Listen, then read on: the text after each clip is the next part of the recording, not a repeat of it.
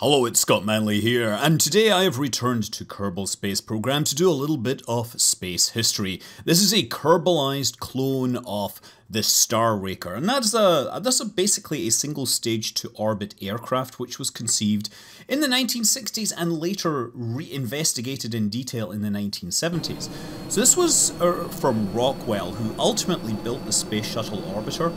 This design obviously didn't become the Space Shuttle orbiter, but later in the 1970s, the US was very interested in the possibility of building a network of 60 giant solar power satellites in space. And Star-Raker was conceived as a vehicle that could make that happen. Something that could launch to space, drop off cargo, return and keep flying.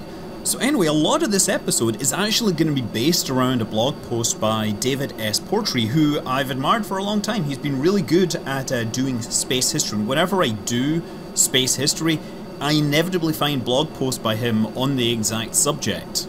I'm sure he'd appreciate it if you backed him on Patreon, because this is pretty much his main job. So yes, in October of 1977, a team of Rockwell International engineers got together to study this space freighter design. It was going to be 100 meters long, 93 meters wide, and it would have carried about 90 tons to low Earth orbit. They anticipated it would need over 1,000 flights per year to support the Space Power System program. That would mean like one launch every 8 hours. For this, it could actually operate from a regular runway.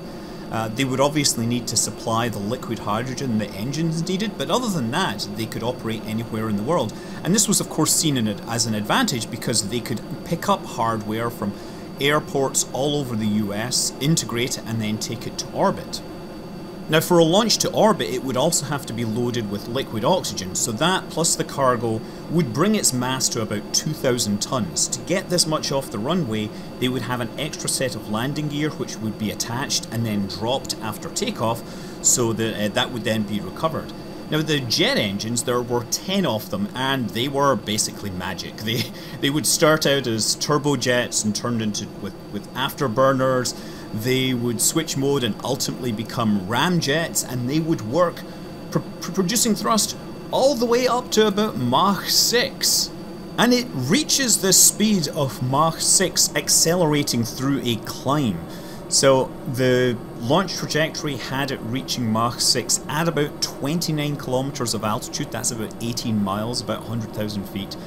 And by then, of course, the air does start to get thinner, and that's the point where they turn on the 3 main engines. These are hydrogen-oxygen rocket engines, and they generate a combined thrust of about 1,500 tons. Now, it's worth noting that the propellant for these jet engines is stored inside these very large wings, and they have diagrams of the exact tank design. Whereas the 3 rocket engines, they draw their propellant, their hydrogen, from inside the aircraft fuselage. So at this point it's about Mach 7.2. It shuts down the jet engines and closes the air intakes for aerodynamics, and now it's entirely on rocket power. It's about 1/3 of the way to orbital velocity, so it has to keep firing that, lifting itself out of the atmosphere to an altitude of about 340 miles. Now when the main engine's shut down, it isn't in a proper orbit. It has an apogee which is well outside the atmosphere, but its perigee is still inside the atmosphere. So it cruises around for about another 45 minutes until it reaches apogee, and then circularizes the trajectory using a 3rd set of engines. It had a pair of orbital maneuvering system engines, and these are presumably burning hypergolic propellants of some sort. Once in orbit, those orbital maneuvering thrusters would be used to rendezvous with its target and unload its cargo. So the cargo bay in the Star-Raker was built into the main fuselage. Unlike the Space Shuttle, which had cargo bay doors on top, Rockwell felt that this was a point of structural weakness in the shuttle design, so they came up with a different design. The cargo's in the center fuselage, it's behind the cockpit here. The crew would move to the back of the crew compartment where they had windows that looked into the cargo bay, and then the entire nose would hinge around and move out of the way, providing access to the cargo. So this particular cargo, the mechanism, stowage mechanism, wasn't particularly well detailed in the studies, but it was understood that if they were to dock with a structure, they would be doing it in this mode. So it's conceivable that a large amount of maneuvering and docking would be carried out with the pilots essentially looking out their left window at the docking. So yeah, in this case, I've just got a single payload in there. We're going to slide it forwards and release it. And I'm just going to point out for the Kerbal players here, this is actually a separate craft file from the other object because I couldn't make them fly separately. The aerodynamics didn't work with the hinge and the nose kept on falling off. But in this case, yes, we have this beautiful little satellite being deployed. My design also has the cargo bay being significantly shorter just because I messed up, to be honest. This hinged loading mechanism would of course be used on the ground, and you can see several images where they have these planes, Star-Rakers essentially, rolled up with their nose inside a giant transparent clean room on the ground. So once the payload was deployed, they would fold the cockpit back into place and they would prepare for return to Earth. By this point they've obviously burned most of the propellant, and based upon interactions with NASA, it looks like the mass of the vehicle would be about 330 metric tons without any propellant. Of course, at this point, they still have propellant on board because they have to perform the deorbit burn. And then they also have leftover hydrogen, which they're going to use for cross range when they get back into the atmosphere. Because of its large wings, it would actually have a much easier re-entry than the Space Shuttle. It was estimated that peak G-forces would be about 2.3 gravities because the wings were so large. For the thermal protection system, there were two options proposed. One was to use the low conductivity, high temperature ceramic tiles that were used on the space station. The other was a metal heat shield where you would have sheets of metal with posts standing it out from the hull, and inside the gap you would have thermal blankets inside. So in some of the low temperature areas they could get away with titanium aluminium. In other areas they would need something, well, they describe it as a super alloy. Compared to the Space Shuttle, they had a higher lift-to-drag ratio, so they could get away with lower loads and lower temperatures. And by the time they were developing this, they had already developed the technology to actually do computer models, which weren't available in the early days of Space Shuttle development. Like the Space Shuttle, it would be a glider for most of re-entry. As it slowed down and became more aerodynamic, it would begin to use S-turns to control the energy and try to make sure it ends up near the launch site.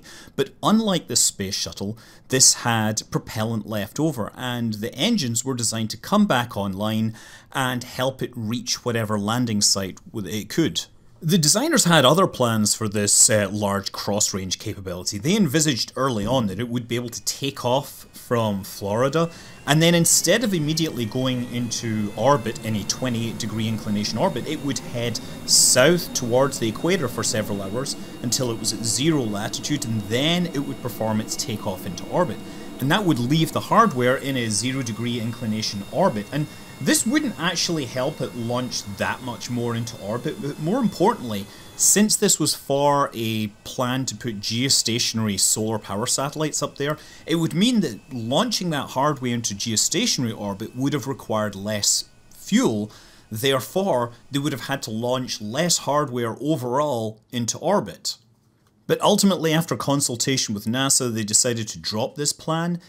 First of all, they tried to save it by reducing the mass of the aircraft at launch and then only loading liquid oxygen in flight at the equator. But ultimately, they gave up on the whole idea and they decided everything would be launching into a 28-degree orbit. Either way, the whole thing was supposed to return to a runway and with minimal checkouts be able to be relaunched. They would land it, load the new hardware, attach the extra gear for the ground launch, and then it would take off and head back to space and keep on doing this and building out solar power satellites in orbit. While this study was performed in 1978, they didn't envisage this whole thing ramping up and starting until like 2000. Which is probably why they expected liquid hydrogen to be available at basically any airport. But it also gave them 2 decades to solve their problems, like how to make their engines work all the way up to Mach 7 without melting due to the input air. Now obviously the study never went anywhere, it was never translated into actual flying equipment, but the idea of the single stage to orbit spaceplane using multi-mode engines has never quite gone away, and right now the best example is the Skylon, a spaceplane propelled by the Sabre engine, synergistic air-breathing rocket engine. A rocket engine that early in the flight can suck its air from the atmosphere, and then once it gets higher up it can switch over to internal liquid oxygen and carry itself all the way to space. But I will have to talk about that in some detail some other time. For now, this was Star-Raker. Thanks to David Portree for his work on documenting space history and giving me lots of stuff to read. Definitely check out his blog, support him. And maybe we'll feature some more of his research in the future. I'm Scott Manley. Fly safe.